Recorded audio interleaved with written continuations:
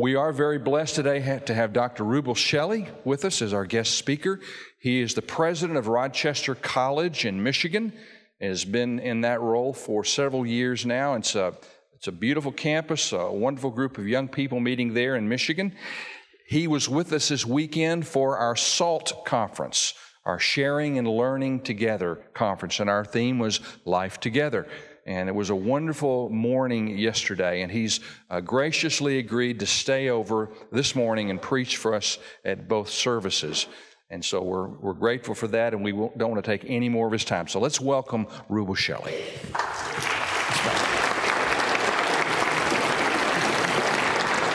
The honor is mine to get to be with you. I've known of the Prestoncrest Church for years through close friendship with Prentice, his sister, a member of the church that I served for 27 years in Nashville, knowing Prentice and Barbara and working with them in various settings, and knowing of you, as Paul said of various churches to whom he wrote and where he'd never been. He said, I know your reputation. I know you from afar. I appreciate this church, and what an honor to get to be with you. And if any of you did stand out in the rain and, do this and taste of it, that was Michigan. I brought this rain to you. And it's not necessary for you to stand and applaud. We've had drought in Michigan this summer as well. Lost some cherry crops and blueberry crops and other terrible things and corn crops. So we understand with you, and we've gotten a break just a few weeks ago, and now you. Glad to do it for you. I suppose every Christian has a song or a hymn that she would say is her favorite. That there is some lyric that someone has written somewhere back there that so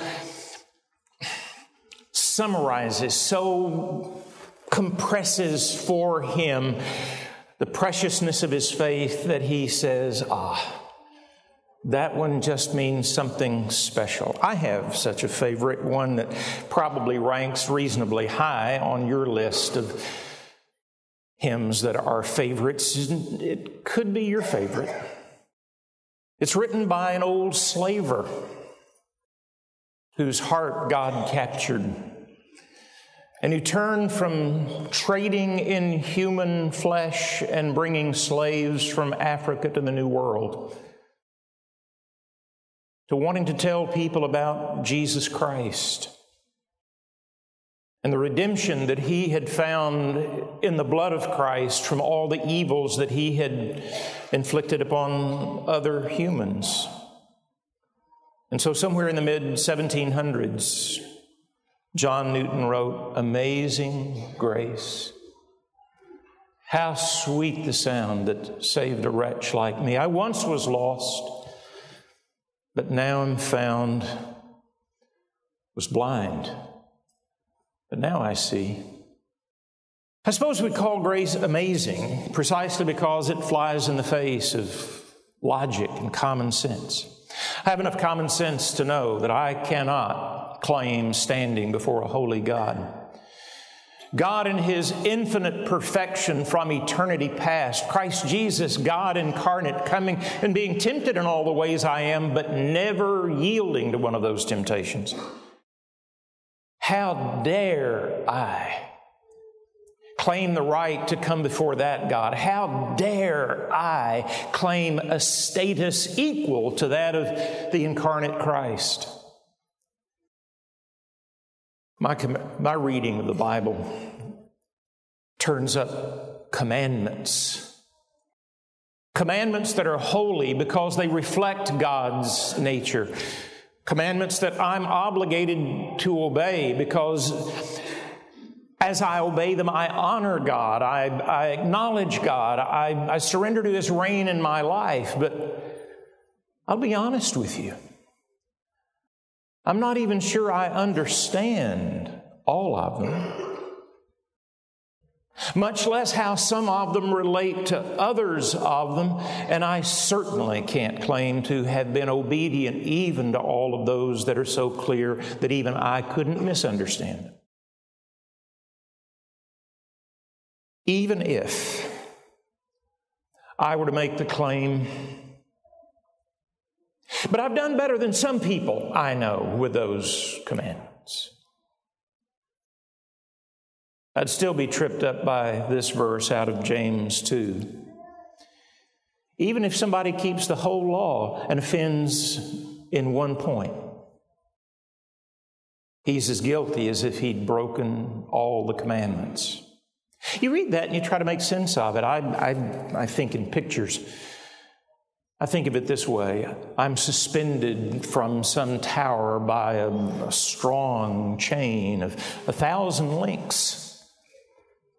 How many of those links would have to break for me to plunge to my destruction? If I really thought that my hope of a connection with God was my obedience, my ability to understand and then to obey those commandments, James says, but if there's just one that trips you up, Rubel, it's as if you broke them all.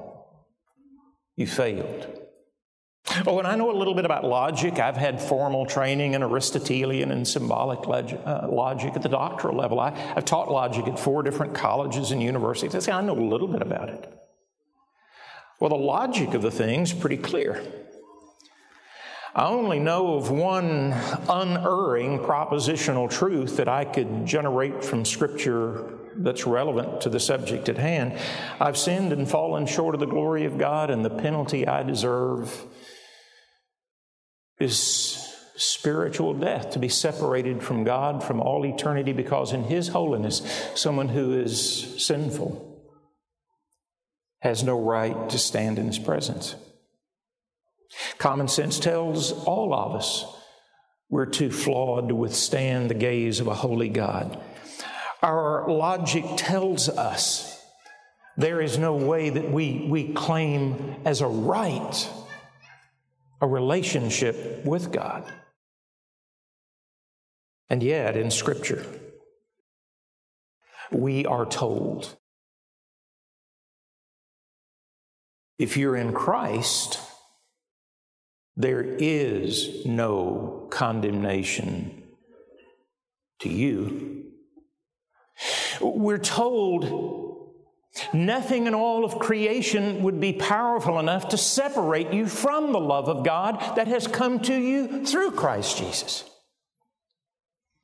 And so against everything we know from common sense and logic, we dare come together on this beautiful rainy Sunday and celebrate the fact that we have a relationship with a holy God that is rock solid. We are not under condemnation. Nothing can separate us from the love of God that's in Christ. And so we sing amazing logic, how clear the major and minor premises and how unquestioning the conclusion. No, we don't. We sing amazing grace. How sweet the sound that saves wretches like us. The gospel is the message that pierces the darkness of what we know about the human condition and about our own hearts. It's by grace you've been saved through faith. This is not from yourselves. It's the gift of God. It's not through what you've done, lest anybody should boast before God. That's Paul out of Ephesians 2, 8 and 9. Paul knew this business about grace. Paul said, you want to know the truth about me, it is that I'm the chief of sinners. Others would say Paul was wrong there and volunteer themselves to be chief of sinners, but actually anybody who understands how serious sin is comes down where Paul did. If I'm not the chief of sinners, I'm at least serious enough a sinner that there's no hope for me as me. But here's the man who's admittedly chief of sinners in his own eyes, but able to say, but I'm not under condemnation. I am so loved by God that because of Christ, nothing could ever separate me from Him. And I have been justified by God's grace through my faith in that Christ, not through what I've done. I haven't fixed all the things that I did wrong. God has reached to me by His goodness. And that too good to be true message that we call the gospel nullifies the common sense inference that we make about our spiritual status. Because though we know we are sinners, we know that if we know Christ, and there are two different senses of knowing. I know these things intellectually, but because I have a relationship with Christ. He's willing to look past that and to save me. Where sin increased, Paul writes in another place, Romans 5, grace increased all the more, so that just as sin reigned in death, so grace now might reign through righteousness to bring eternal life to us through Jesus Christ our Lord. From the Word of God, we have indeed learned from the law that we're a lot worse off than we ever wanted to admit we were. But from that same inspired text, we are learning and coming to believe that we are loved far more than we dared to dream. Someone put it this way: the essential message of the gospel is there is more grace in God's heart than there is sin in your past. Or in the words of another, all biblical theology can be summed up in two sentences. Sentence number one, let's face it, we're a lot worse off than we ever thought we were. Sentence number two, but cheer up, God's grace is a lot bigger than we ever thought it could be. Repentance should come so easy to us. And I think repentance does come fairly easy to most of us when we get to the point in life that we see ourselves clearly at all. Oh, when we are so immature that we hardly see the difference between right and wrong, or when we see the difference, we only see the sweet candy surround that Satan has put on all the wrong things to lure us in that direction. The glitz and the glamour and the lights and the tinkling bells.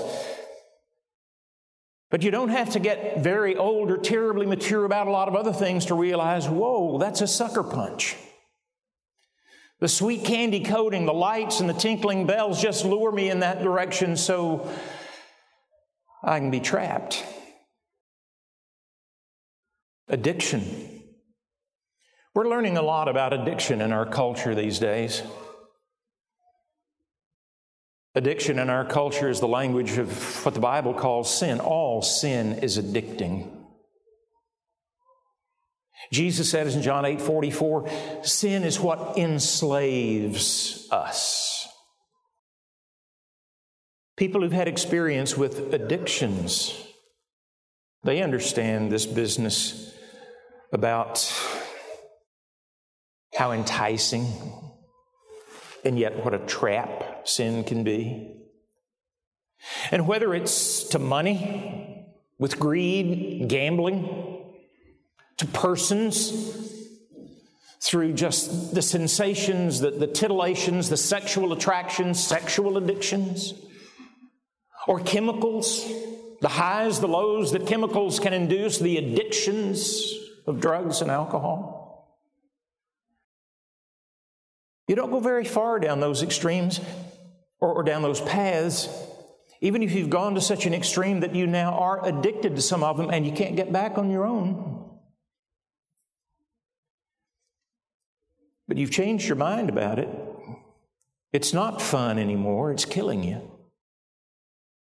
It's not attractive anymore. You weep over it. It has cost you jobs, relationships, dignity, self-respect. Repentance comes pretty easy. The hard part's faith. The faith to believe that God, knowing where you've been and what you've done and the frequency and the depths of it, that anybody could still love you enough that they'd take you back, want to have anything to do with you after that. I have a close personal friend. I'll call her Judy for the purpose of telling her story to you. It's a story that she tells publicly. I'm not breaking any confidence. Judy was a drug addict and a prostitute for 17 years. Judy worked through 3 men as husbands, and she doesn't know how many, just as tricks and one-nighters. That there weren't any chemicals coming onto the streets that she didn't try, not so much at this point for the kick, the high, as the release, just to blot the memory,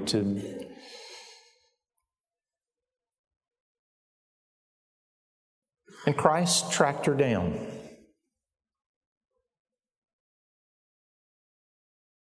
And when she heard the gospel, Judy had no problem repenting. She'd been repenting for years now. She had long since changed her mind about what fun is and what the good life looks like. And she said it's sort of like the idiocy of thinking you stick your nose in a meat slicer and say, "Ain't this fun?" Repentance wasn't Judy's problem. Judy said, "Nobody, not even God, could love me enough that after all the baggage I'm bringing,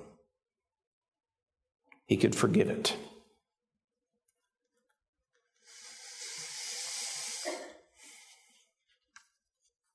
That's where the word grace comes in. The typical definition we give, I think, is right on target. Unmerited favor. Judy, it's favor, it's blessing, it's acceptance, it's pardon, it's healing, it's the breaking of addictions, it's the reestablishing now of healthy relationships. Do you deserve that after all you've done? But God's favor, God's grace. Judy would tell you, I believe every part of the Bible except one. Paul's not the chief of sinners, I'm the chief of sinners. No, Judy, even for you or Paul, you debate that when you get to heaven with him as to who really was chief. Grace says, God's big enough to handle not one or the other of you, but both of you, and all the rest of us too.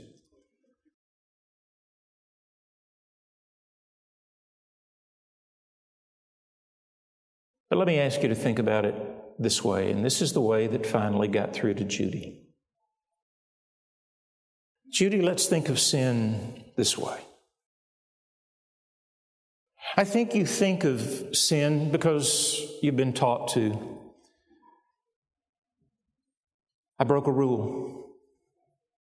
I violated a law. I've broken and violated and been on the wrong side of, and I've just stacked up such a long list. Well, Judy, that is sin. But actually, sin's even more serious than that.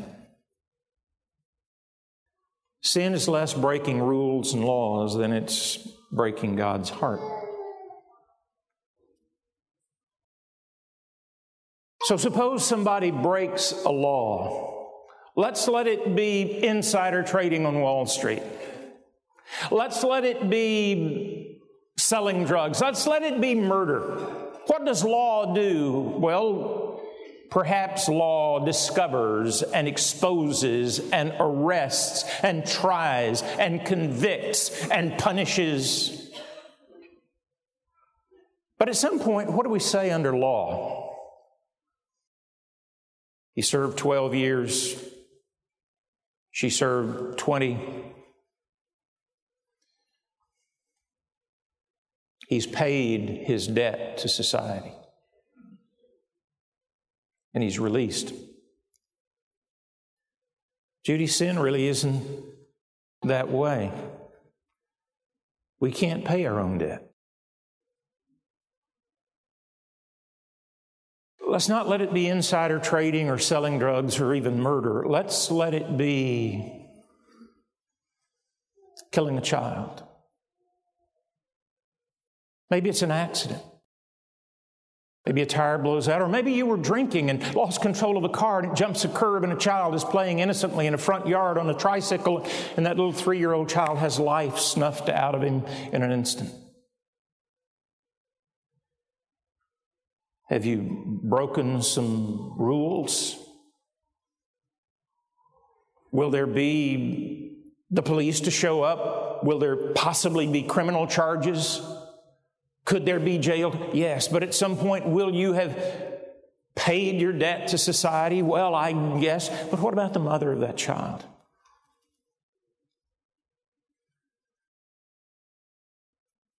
All the police investigations and the charges and all the humiliation of a court, the fines paid and the years served, nothing can make right with this mother. The fact that her child has been taken and I did it. If anything is ever put right between that woman and that careless driver, drunk driver, molester, murderer, it'll be by something that common sense and logic can't account for. It'll have nothing to do with the debts paid. It'll have to do with the fact that somewhere from down in the depths of her being, that woman finds a way to do the most audacious, outrageous thing that is imaginable, and that some of you sitting there are saying, I'm not sure I ever could. I don't know that I could either. But you see, that is what God does when He forgives us. The law is broken. And it's not that we pay the debt, it's that God steps in and does the most outrageous thing. He takes the guilt of that on Himself, and at the cross allows the full force of judgment and wrath, rage and outrage that we feel because of sin to all pour out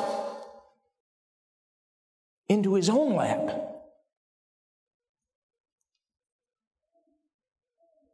And then He says, and now I want to be your friend. Brian Chappell tells a particular version of an old tale about a man who died and went to heaven, and at the portico, the gate of heaven, he meets Gabriel. And Gabriel is there with the notepad, and he's checking admission, and he's explaining the gate protocols. And he tells him, in order to get into heaven, you have to accumulate 100 points. Let's get started. Let's investigate your life. The guy's a little bit stunned, and he thinks about 100 points, and he doesn't know the scale. So Gabriel says, tell me the most impressive, positive thing about your life that you believe merits some points on my scale. First thing, he says, I was married to this woman for over 50 years. She was a wonderful woman. We had 3 lovely children. We reared them to know Christ. They're serving faithfully in the church. I was a deacon. Eventually, I became an elder in the church. Never gave less than a tithe. And not only was I faithful to my wife during those 15 years that we were doing that with our children, I never even thought about another, never looked at another woman with an evil thought. Gabriel said, that's wonderful. That ought to be worth 3. The guy sweats a bit, and he says, we built a shelter for homeless people, and during certain situations, we'd feed hundreds of people. And Gabriel says, that's fantastic. One more. And so on through 2 or 3 other things. And now the guy's not just sweating. He says, Gabriel, this is never going to work. I'll never be, this is hopeless. I'm hopeless. All I'm going to be able to do is throw myself in the mercy of God's court and plead His grace. And Gabriel says, come right on in. I know the heart of the Father and the Son and the Spirit. You're welcome here. Grace, amazing grace. It's ours to receive, church, but understand, we're supposed to be the arbiters of it to the folks who don't know it yet. They need to see us treating each other with grace. They need to see us reacting to them, not with anger and rage and judgment and railing, but with grace. They need to come to understand God's heart because they are getting to know some of God's people. They see the Father's DNA in us. They see little Jesuses in the Prestoncrest Church. They get to know people who are so filled with the Spirit of God that they react to people and situations not by common sense, not by logic, not by rage, not by wrath, not with judgment, but with a message of hope and light and truth that allows them not to be defensive, but to acknowledge their repentance, and then for us to help them believe that God is greater. God is greater than their sin.